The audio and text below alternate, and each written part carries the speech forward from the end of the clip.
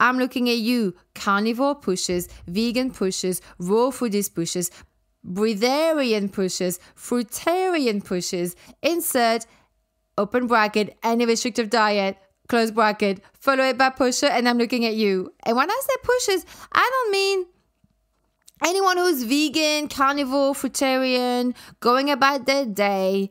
You're fine. I talk about the quote-unquote gurus who are trying to convert everybody. That's the pusher.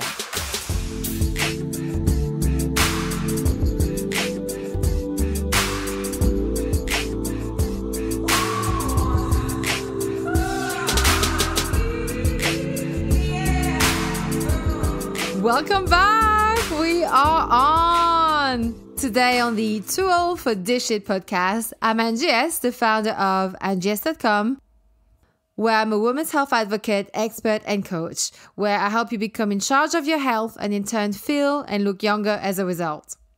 Link in the show notes. If you want to work with me, you can get in touch via the website or email me directly at hello@angie-s.com.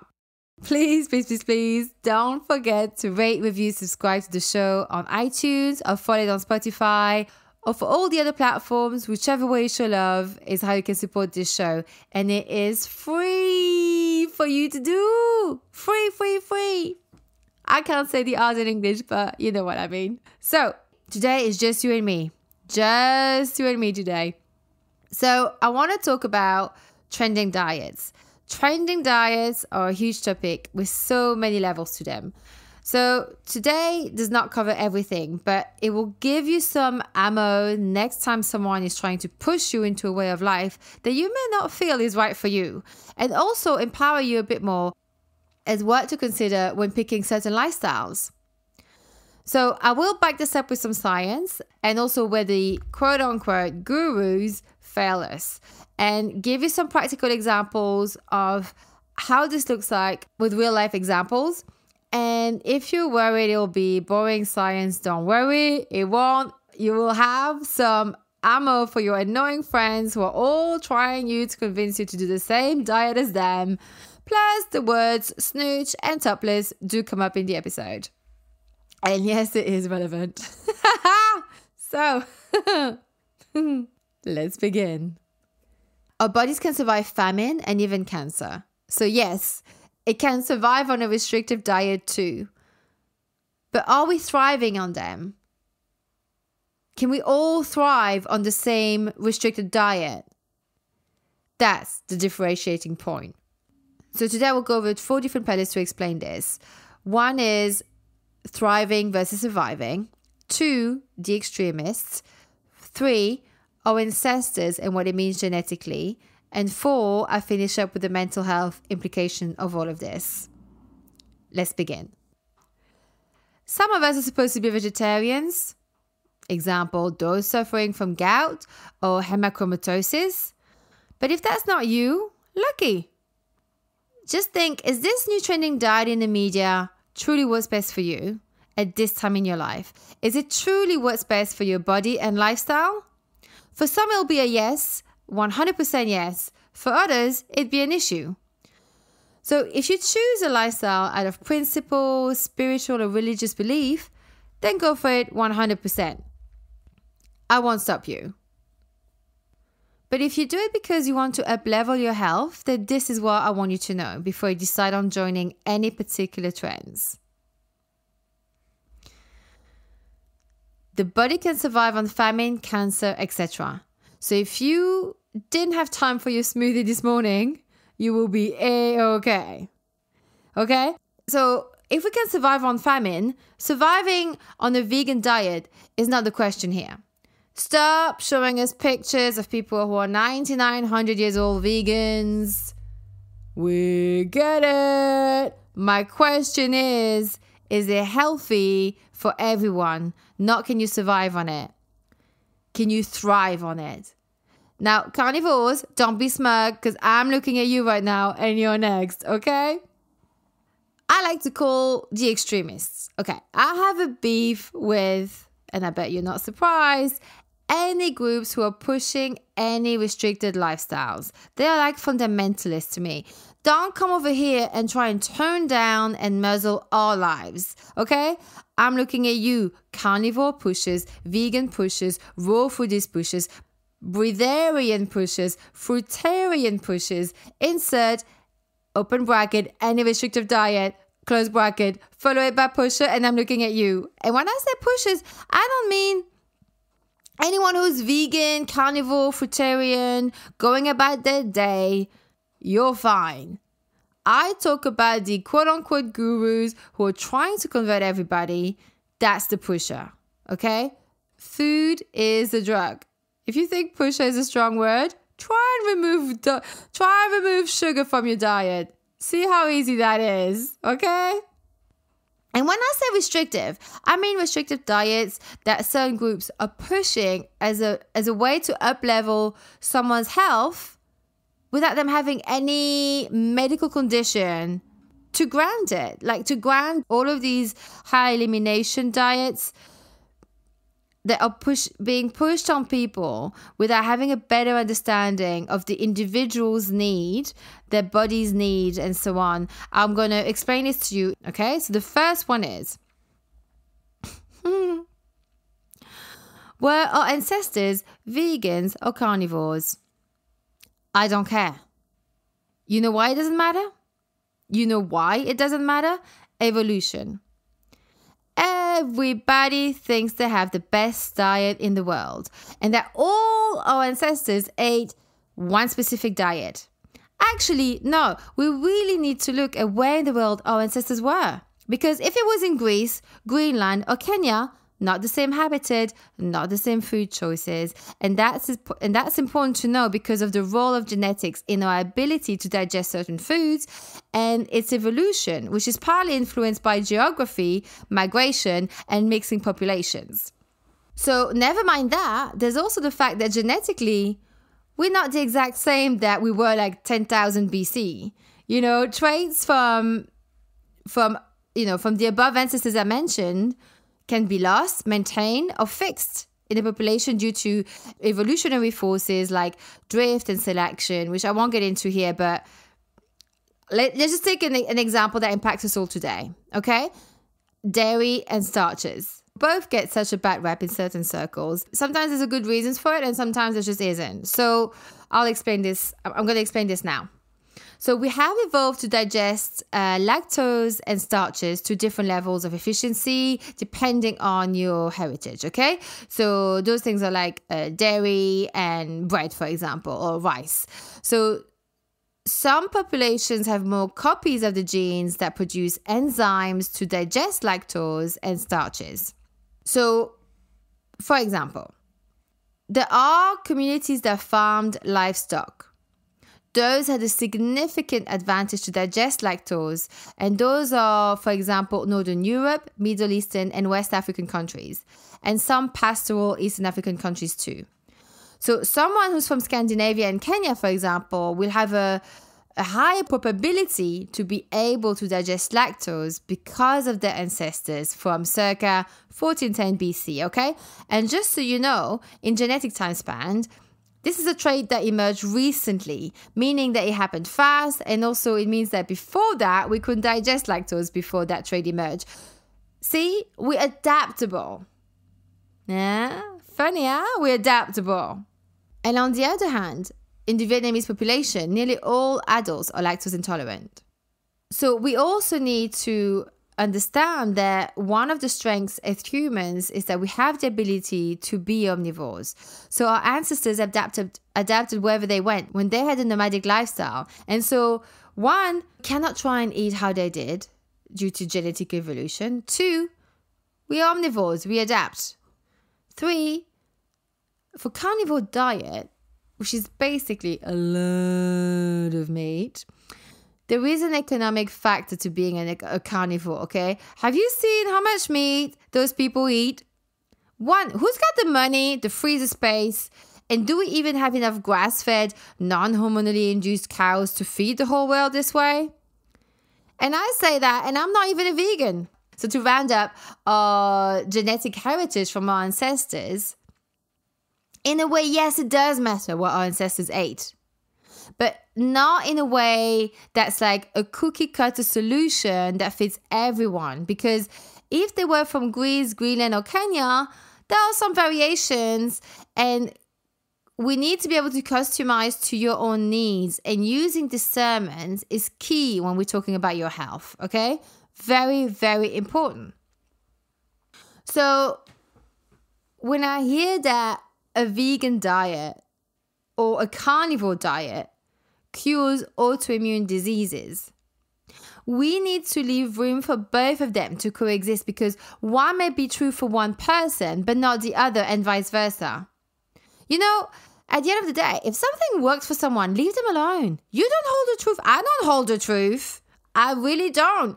No one holds the truth on everything. It's impossible in this day and age. We're not there yet.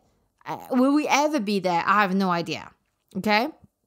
So I want to use an example here that I saw recently that really pissed me off. And this is not to, I'm not trying to isolate the carnivore diet, but this is just an example that came up today, and I really want to talk about it because it did really annoy me. And it's basically the example again on those quote unquote gurus who are saying things out of context. Okay, so it's about gout, carnivore diet. So I'll give you some context here. There's this famous doctor on the internet who, from what I can understand, has been a carnivore for, wait for it, a whole year and a half. Which, by the way, is not enough time to know or understand the data or consequences that may arise in the future that his newly adopted lifestyle of being a carnivore full-time may have on his health. Anyway. He does look well, though. I mean, he looks good. I checked out his Instagram highlights and stories, and he seems to just love to be topless in his kitchen for no apparent reason, which is so annoying because part of me is turned on and repelled at the same time because it feels like so sleazy and such a desperate move. But he seems sweet at the same time. So I just feel really confused, okay? Like, I think my snooch is betraying me on this. I mean, she does have a mind of her own, okay? So, anyway, back to topic.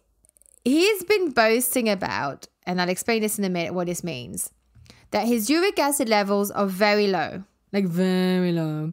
Like a 4.1. Even though he eats 3 pounds of meat a day, which is 1.5 kilo. It's a lot of meat.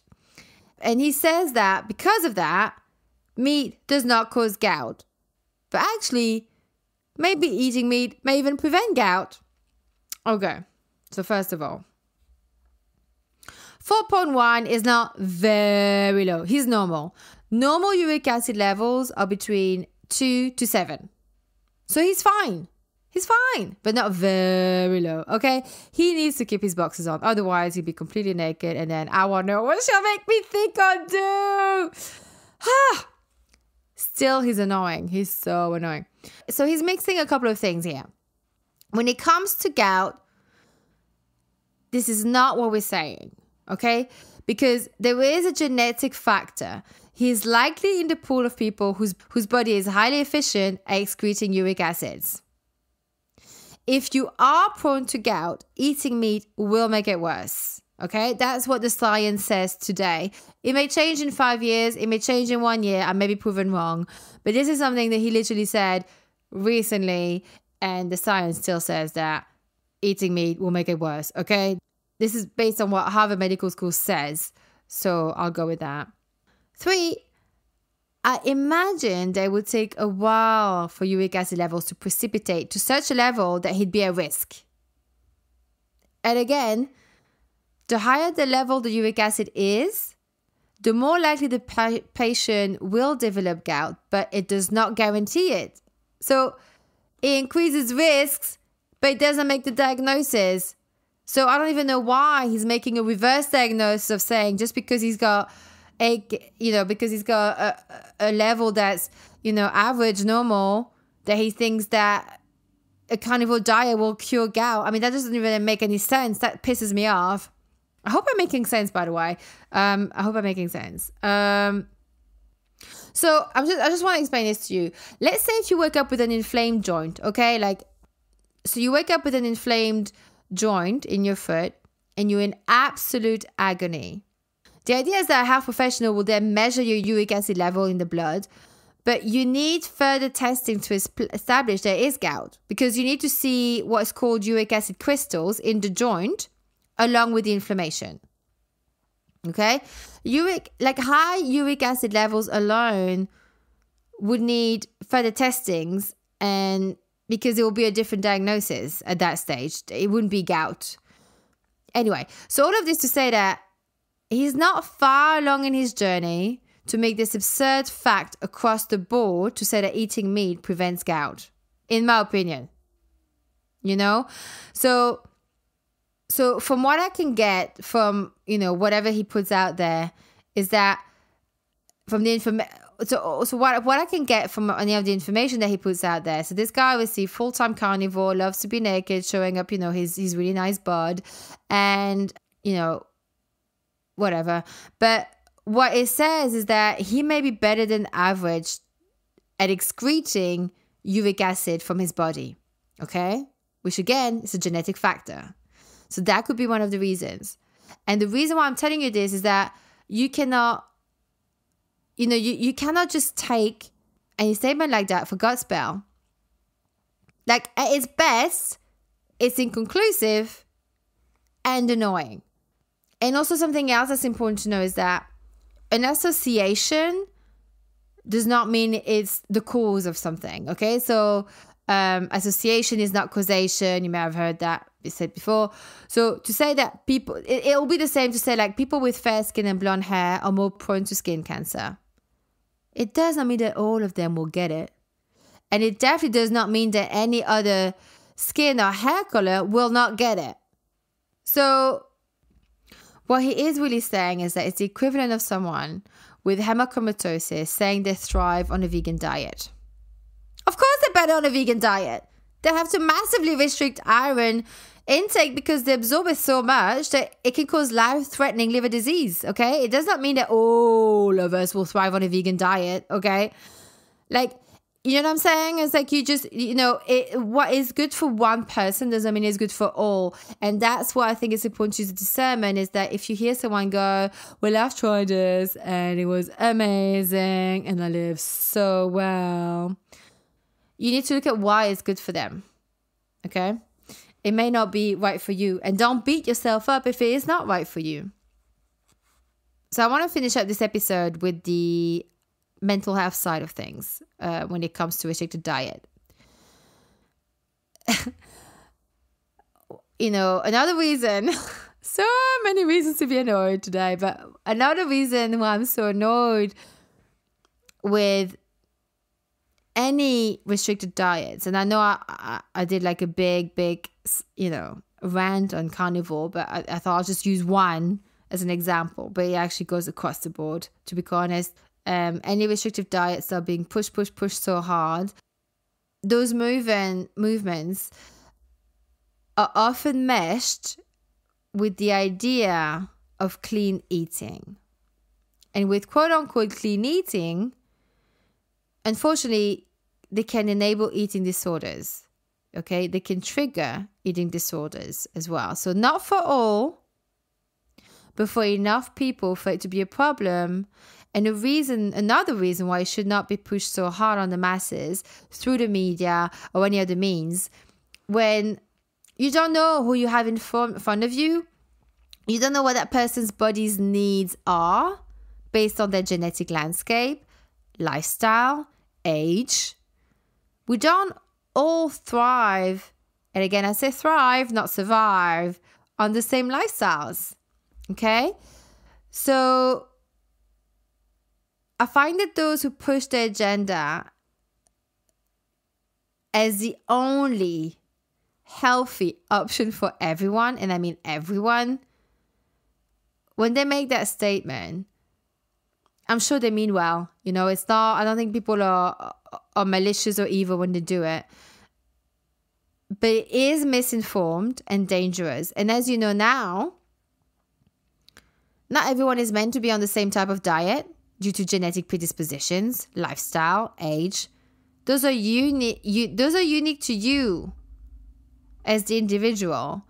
And so, honestly, I think like restrictive diet pushers are like fundamentalists. Like they're right and everyone else is wrong. Okay, like I've been that person to be on very restricted diets. I think they're right in certain circumstances. I think they can be very good at certain stages in your life and when done correctly. But I think when they are pushed like just blindly across the board without any discernment and proper education on how to do it properly, then that's a problem. That's actually another thing that I wanted to do, but it's just, I don't want to like overload you.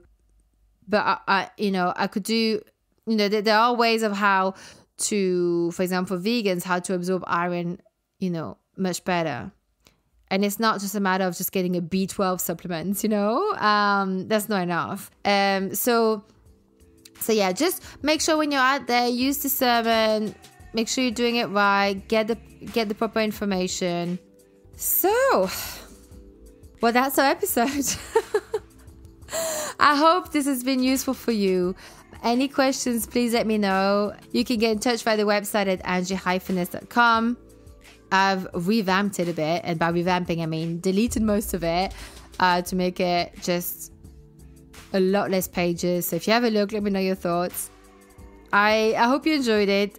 Please don't forget to rate, review, subscribe on iTunes or follow on Spotify for all the other platforms. Whichever way you show love is how you can show support to this show, and it's free for you to do. Drop me your questions or suggestions for future episodes via the website at angie-ness.com. You can come and find me on Instagram. I have 2 accounts. One is at Too Old for This Shit Podcast, and the other one is at Not Too Old 4 with the number 4. Link in the show notes. See you next week, and until then, using health inappropriately.